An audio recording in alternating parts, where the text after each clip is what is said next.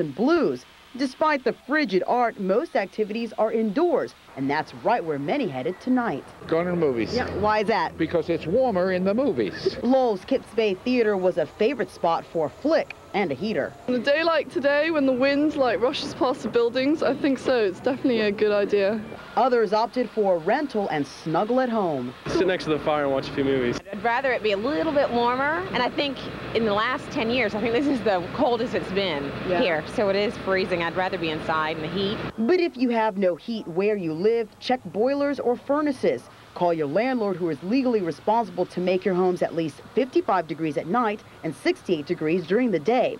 No answers? Call New York City's hotline at 212-824-HEAT. And if you must go outside, bundle up tight in layers, hats, and gloves, especially those with low immune systems like the elderly, most susceptible to hypothermia and frostbite. And we are talking about dangerous conditions here, especially for people who don't have a warm place to go, which are the homeless. There's an estimated 38,000 people here in New York City who seek shelters. Their doors are open, and the NYPD is out too in full force trying to pick up people who are out on the street and make sure they are in a warm place. But I have a question, Joe Cioffi. I had some dreams about tropical weather, Puerto Rico, like where I'm from. Am I anywhere near that, at least for the next couple of days? Please, Joe?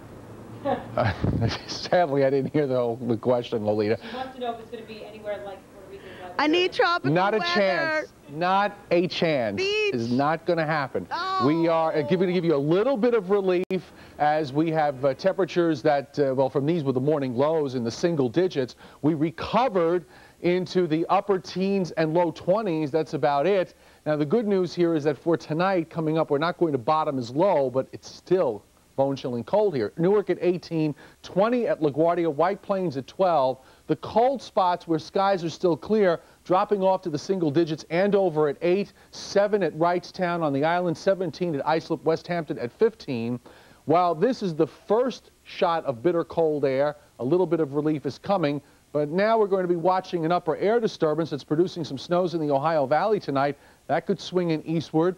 A little later on, we're going to tell you about that, the next shot of bitter cold air, and, now get this now, and the potential for maybe some important snow later this coming week. All of that coming up in a bit. Mary? All right, thanks, Joe. We'll see you later.